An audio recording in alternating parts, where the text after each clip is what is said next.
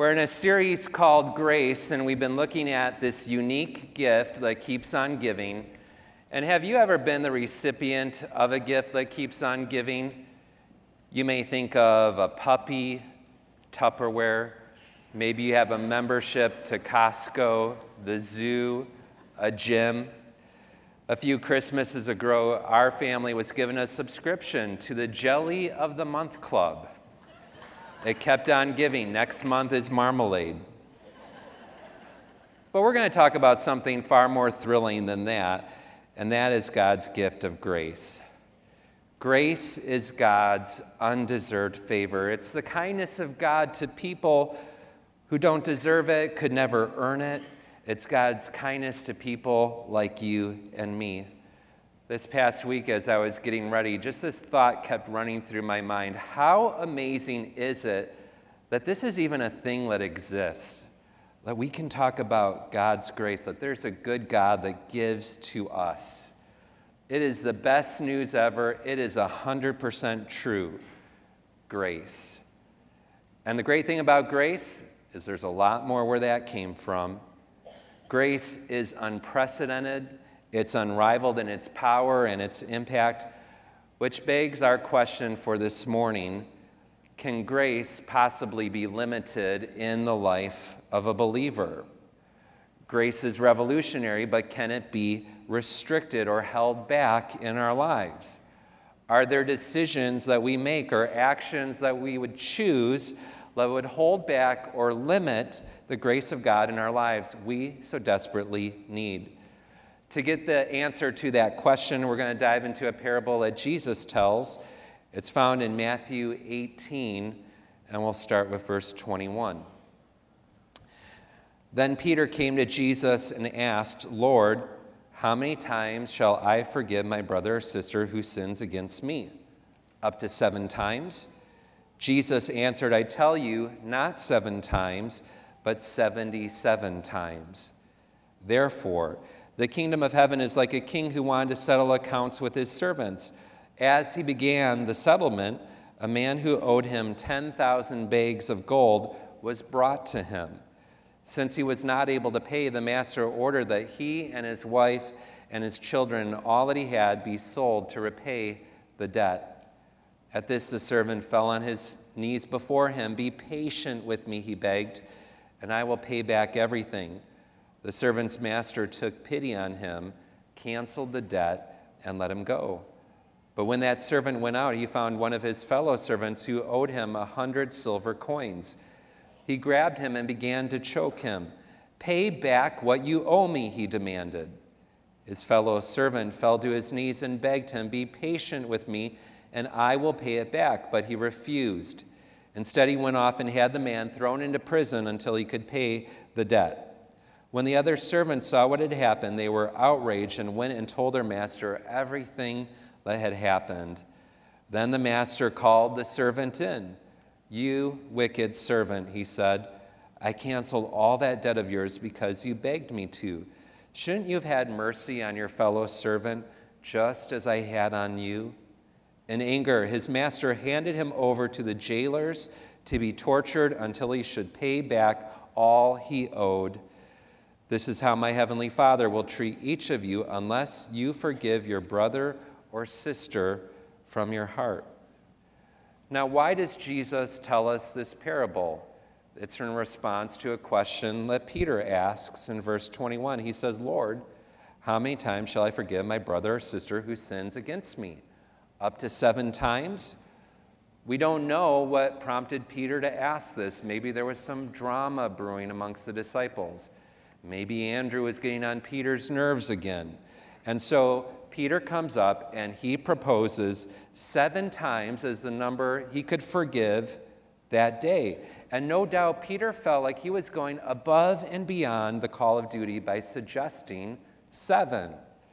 The rabbis used to teach that you could forgive a man a 2nd time or a 3rd time, but the 4th time you don't forgive him, and the reason is Amos. Not famous Amos, the cookie guy. Amos, the prophet, Amos 1:3. This is what the Lord says, "For 3 sins of Damascus even for 4, I will not relent. And so the rabbis taught this meant God could forgive Damascus 3 times, but on the 4th time, he couldn't forgive them anymore, and judgment would fall. So they said, look, if God only has to forgive 3 times, then surely we only have to forgive 3 as well. Peter, knowing that Jesus, he never lowers the standard, he always raises the standard, knowing that Jesus always called them to a higher level of love, Peter does an enviable thing. He takes the rabbi's quota of 3 and he more than doubles it. So Peter proposes, 7 times, Lord? What do you think of that? Now, I don't know if you picked up on it, but there's a fundamental error in Peter's whole question. The error is this: Peter's question implies that there is a limit to forgiveness. Do you pick that up? Peter's question implies that there's some point, maybe it's 7, maybe it's 18, whatever it is, we reach a point where we can say with justification, I forgive you no more. And so in response to Peter, Jesus says this in verse 22, I tell you, not 7 times, but 77 times. Other translations say 70 times 7, which is 490. Jesus is not teaching us to keep score or to say that when you get to 78 or to 491 that you can stop. That's not the point. The point is to say, Peter, forgiveness is unlimited. I don't want you counting. I don't want you to reach the point where you say, I've had enough of you. Peter, I don't want you counting at all. I want forgiveness and grace to be unlimited. And so he tells this parable. This is the context of his teaching, that we as disciples have the obligation to forgive. And that we don't just have the obligation to forgive, but we have the obligation to forgive eternally and unlimited. And now I should say before we go any further that this teaching, this parable, is for believers only. You see, if you have not experienced the forgiveness of our Master yet, though this parable may seem inspirational to you, you cannot know the impact unless you know what it's like to have your sin, your debt, completely wiped away. We're going to believe you're going to do that by the end of our time together if you haven't already. So if you're not a Christian, your greatest need is not that you would learn how to forgive. Your greatest need, you need to get right with God. You need to accept the forgiveness of the Master. But for believers here, forgiveness is where the rubber meets the road. It is the defining issue whether you'll flourish in the grace of God or you'll limit God's grace. So Jesus shares here in verse 23, therefore the kingdom of heaven is like a king who wanted to settle accounts with his servants. And Jesus really here is describing a great earthly monarch. And these are not lowly servants. You know, this is not a butler or a gardener or a baker. These are like provincial governors he had under him.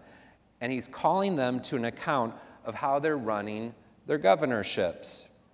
Verse 24, as he began the settlement, a man who owed him 10,000 bags of gold was brought to him. Would you agree that if you owe someone 10,000 bags of gold, you're a little in over your head? How many would say that? You know, it reminds me, speaking of bags, back in high school, our youth group here at church, we went on a choir tour. On our way back, we stopped at the Mall of America. And my friend and I, we went into a candy store, you know, one where you kind of mix all the different candies into one bag and it weighs by the pound.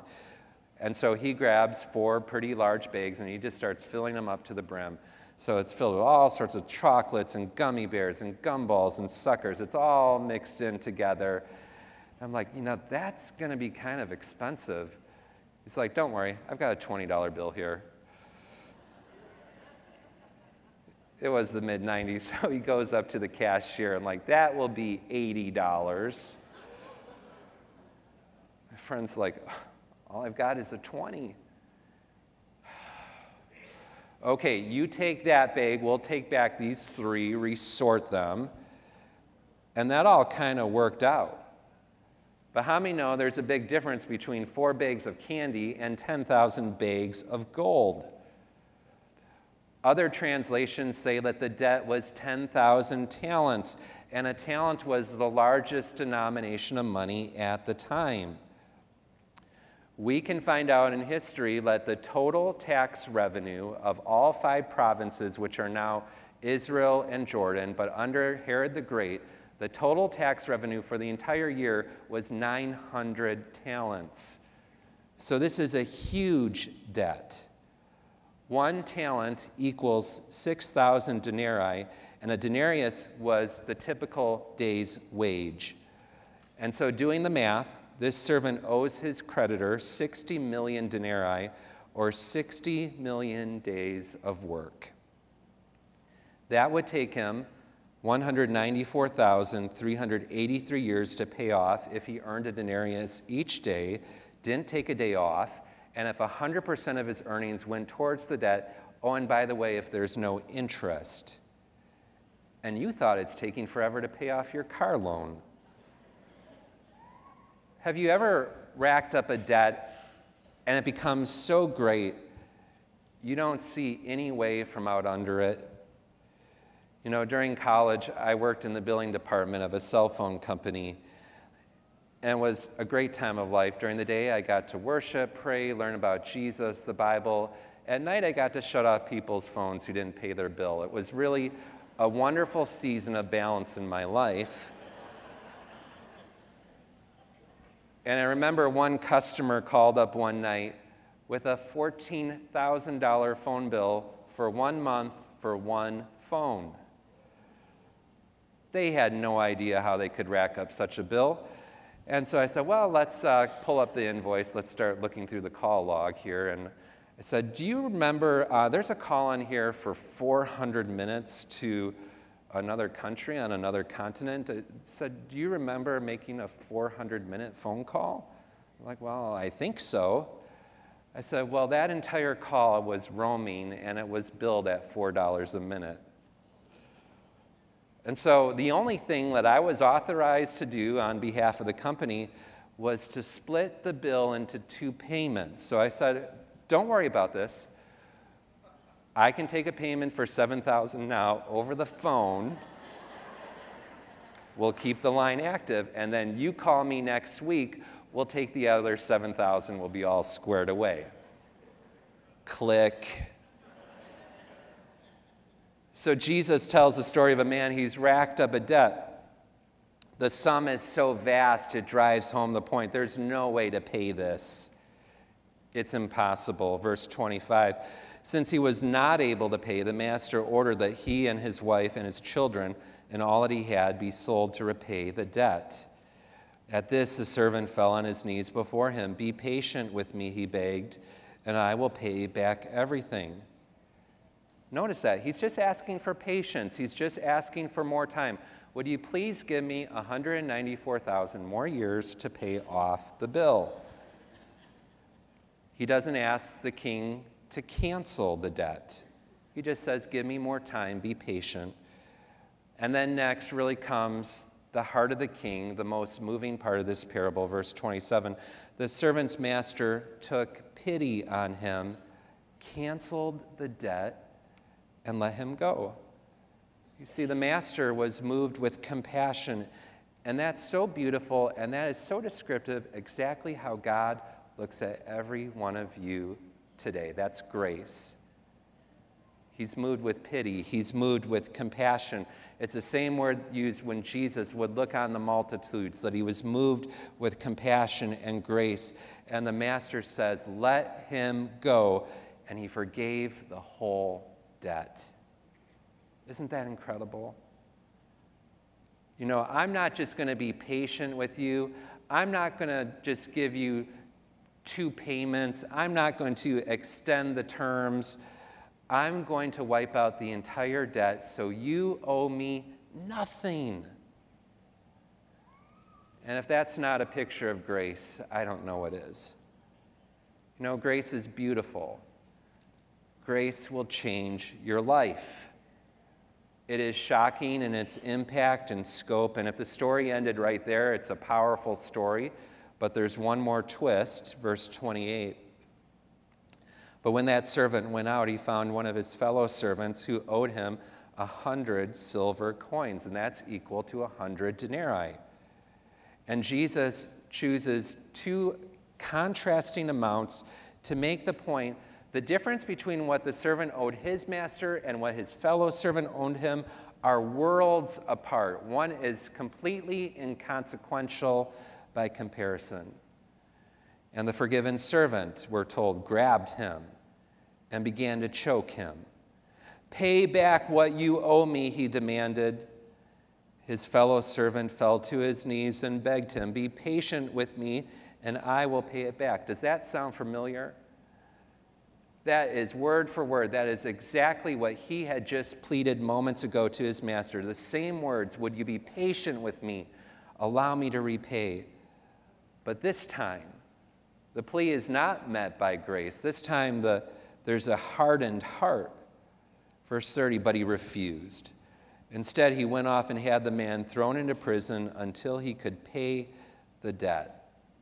And this was a very common thing with debtors at the time. Sometimes they had money stashed away, and then when you finally threw them in prison, they would have a relapse of memory. "Oh yeah, I have cash over there." Sometimes it would be rich relatives or friends. They would come pay off the debt and bail them out.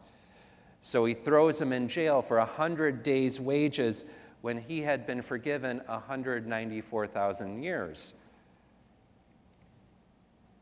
What a shocking lack of grace. I mean, this servant who has been forgiven so much, now unwilling to show even the smallest amount of forgiveness. Verse 31, when the other servants saw what had happened, they were outraged and went and told their master everything that had happened. Then the master called the servant in. "You wicked servant," he said, "I canceled all that debt of yours because you begged me to." And that's a fact. And so he starts with a fact, but now he's going to make an indictment in verse 33. "Shouldn't you have had mercy on your fellow servant just as I had on you?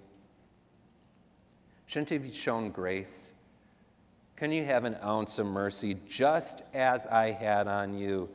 And after giving him a fact and an indictment, now he gives the judgment, verse 34. In anger, his master handed him over to the jailers to be tortured until he should pay back all he owed. That word torture, we'll come back to that at the very end. Now, one of the reasons that the Lord, the master, the king, is so angry with this servant is not simply because he hadn't forgiven his fellow servant. I mean, that's bad enough, but that's really not the issue here. The issue is summed up in this phrase, "just as I had on you." That's the issue. Just as I had forgiveness on you, just as I had shown grace on you. What makes the servant's unforgiveness and lack of grace so outrageous is that he had just been forgiven a debt so vast, you can't even numerically state it. And now this is just a fraction of what he was owed. So this parable boils down to these three things. There's extravagant grace and forgiveness from the Lord. There is a shocking lack of grace and forgiveness by the forgiven servant. And then there's the Lord's response when we fail to show grace and forgiveness. And Jesus summarizes all of this in verse 35. "This is how my heavenly Father will treat each of you unless you forgive your brother or sister from your heart." And I don't think Jesus, again, these are Jesus' words, he could be any more serious. I don't think he could be any more solemn than he is right here, that this is a big deal. This, again, is where the rubber meets the road. This is what separates the men from the boys, that our willingness to forgive or lack thereof will determine our relationship with God. Either we'll have a lifeline of grace flowing into our lives, or we will cut it off. James 2:13, "There will be no mercy for those who have not shown mercy to others. But if you have been merciful, God will be merciful when he judges you. James is saying Jesus will treat us with a greater severity if we refuse to forgive others. And the implication is there's going to be a change of treatment. It's going to play out on a daily basis, but there are also eternal implications. Jesus says in Mark 11:25, and when you stand praying, if you hold anything against anyone, forgive them, so that your Father in heaven may forgive you your sins. Jesus is telling us God simply will not overlook unforgiveness in the life of a believer. If we refuse to forgive another, God has to discipline. God has to intervene. And a believer who deliberately refuses to forgive another for any reason will experience less and less of the everyday graces of God, the favor of God in their life than otherwise if that believer were to flow in grace and forgiveness to others. And what do those graces look like in our lives? I'm talking about times when things are really tight financially and a check somehow shows up in the mailbox. Your child is struggling in school and they come home and it's a miracle they got 100% on their math test. It's an April day in Wisconsin and it's actually above freezing even in the morning. It's a grace.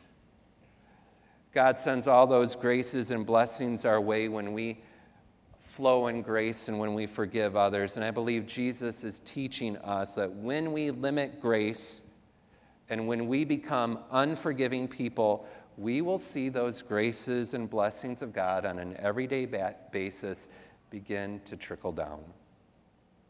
Jesus says this in the later part of Luke 6:37 and 38. He says, forgive, and you will be forgiven.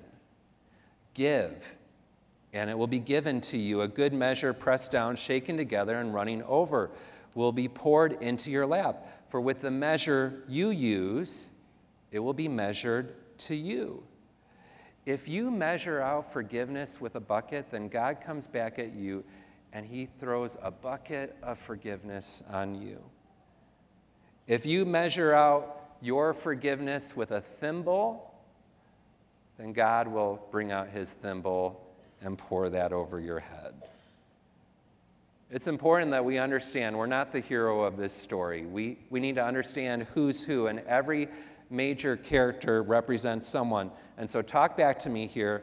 Who is the king in this story? God. Yes, always a safe answer in church. Jesus, God. He's the one that has done the forgiving. Now, who is the servant who's been forgiven 10,000 talents? A smattering of hands, smattering. Yeah, that's all of us. Raise your hand. We owed him a sin debt, a debt that cannot be paid. If he gave us all the time in the world, we couldn't have paid that debt. David says in Psalm 130, verse 3, he says, if you, Lord, kept a record of sins, Lord, who could stand? The answer, not you, not me, no one. But David goes on to say, but with you there is forgiveness, so that we can with reverence serve you. That's grace. And that's beautiful. And you know what? God didn't just reduce our debt, although that would have been nice enough. God canceled it, just like the king did for the servant. He canceled the debt. He said, based on the blood of Jesus Christ, you don't owe me anything. The debt has been canceled. Psalm 103:12 says, he has removed our sins as far from us as the east is from the west. So what did God do with your debt? God did with your debt the same thing the king did for the servant's debt. He forgave all the debt. So we as Christians, we play the role of the servant who's been forgiven the 10,000 talents. And if you're here this morning and you don't know Jesus Christ in that personal way, you have not asked him to remove the debt. He's willing and able to do that today. You can do that in just a moment. Lastly, who is the servant who owes $100? Look around. It's everyone else. It's all of us. It's your neighbors. It's your friends. It's your relatives, your coworkers, brother, sister, wife, husband. Everyone in this church is your fellow servant. And in comparison to what each of us have owed God, anything that you owe me, I owe you, is so tiny in comparison. The king asked his servant, "Shouldn't you have had mercy on your fellow servant just as I had on you?" That really is the heart of whether God's grace will flourish in your life or whether it shrivels up. Our obligation to forgive is not because we feel like it, because most of the time we won't feel like it. Our obligation to forgive is not simply based that there is a command in Scripture and that God expects it of us. No, it's much deeper than that, and frankly, it's far more personal than that. Our obligation to forgive is directly connected to the fact that God has forgiven us a far more. What made the king angry is not simply the refusal to forgive, but that he refused to forgive after he had been forgiven so much. Throughout the Word of God, it always connects these two things, what God has done for us and then what we do for others. Ephesians 4:32, be kind and compassionate to one another, forgiving each other, just as in Christ God forgave you. Do you hear the connection? It's the same theme that Jesus talks about. Colossians 3:13, bear with each other and forgive one another. If any of you has a grievance against someone, forgive as the Lord forgave you. It's all just repeating what Jesus says here in verse 33. Shouldn't you have had mercy on your fellow servant, just as I had on you? And so I want to say this as clearly as possible. A Christian, a follower of Christ, under any circumstance, never has the right to refuse anyone a forgiveness. You have no right to refuse forgiveness of anyone for anything at any time.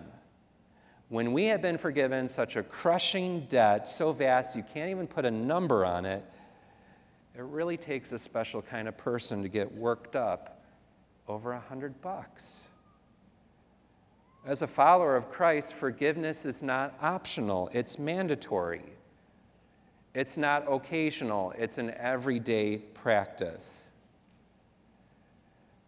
You know, people talk about, well, you can get bitter or you can get better. That's cliche. It's very true. Because any old person can get bitter. It takes someone great to forgive. Anyone can hate. It takes a great man, it takes a great woman to operate in grace.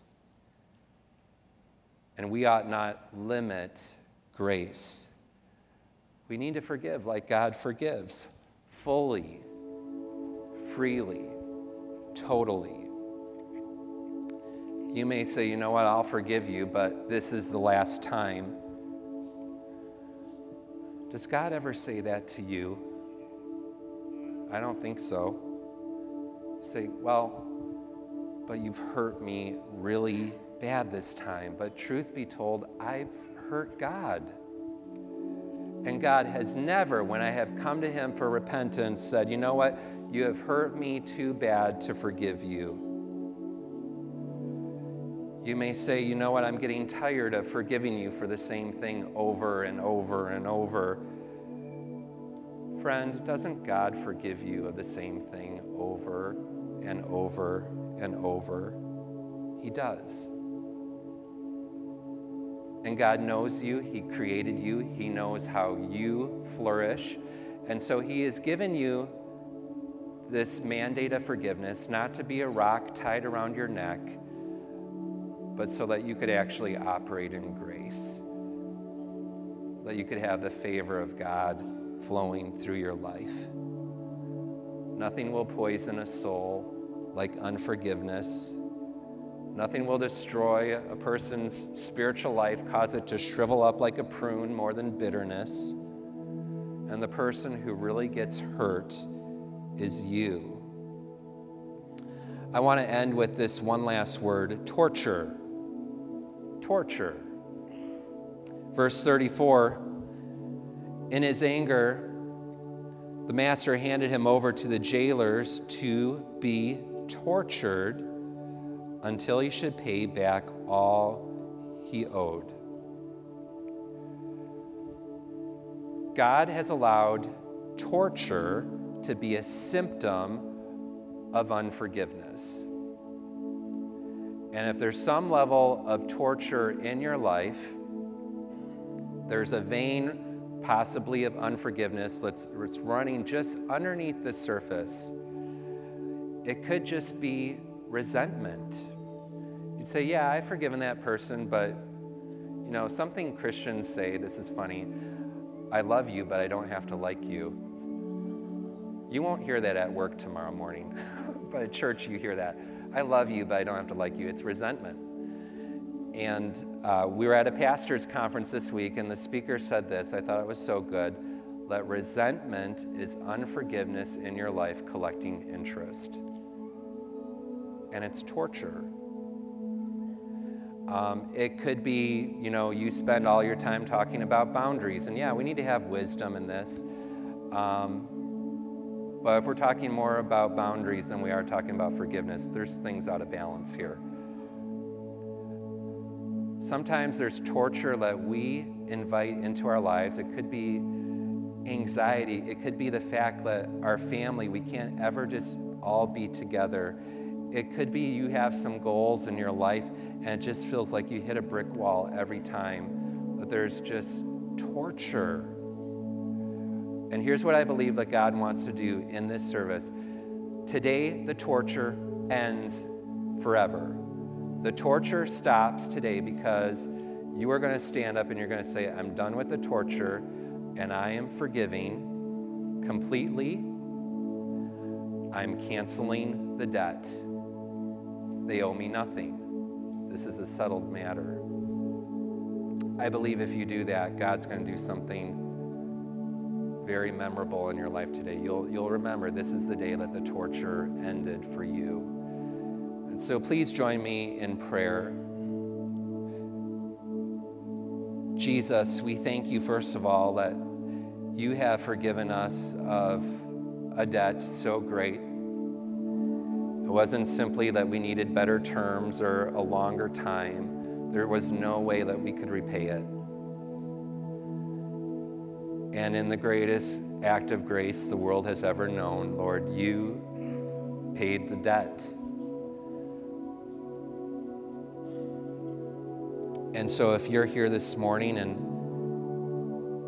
you've sensed like God has been tugging at your heart, you know that you've been far away from the Lord. Maybe you've never personally known the Lord. You've never walked with the Lord. You've never given him your life. You've never asked him to wipe away the debt. He is willing to do that right now. And you can simply say, Jesus, I come to you. I come to you as a sinner. I come to you as a man or a woman that has racked up a tremendous debt. And I ask that you take the debt. And he's faithful and just to forgive us our sins. He wipes away that debt. And you can work that out with Jesus right now. You can tell him, Jesus, I give you my debt. I give you my sin. Forgive me, Jesus. And he's going to do that.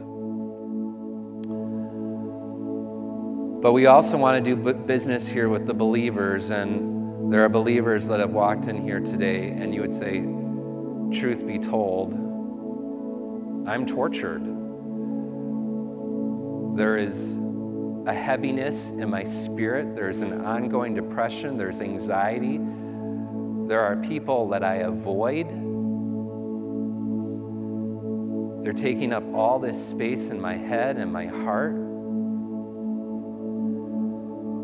There's torture where I feel like everything is uphill, like I'm not operating in the grace and favor of the Lord. And today is the day that that all can change as you release that person. I'm just going to ask you, with every eye bowed and eyes closed, if that is you, would you just please stand where you're at? I'm going to pray over you now. I believe the act of standing, God is going to meet you in your stand.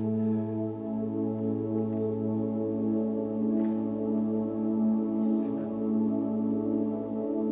Amen. We'll just give one more moment. Many are standing. And so Jesus, right now, Lord, we release that person. We cancel out the debt.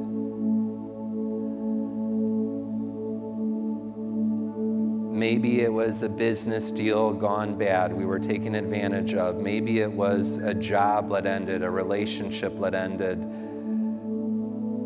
Maybe it's just offhanded comments that have just, or sarcasm that has built up. Jesus, we release it all.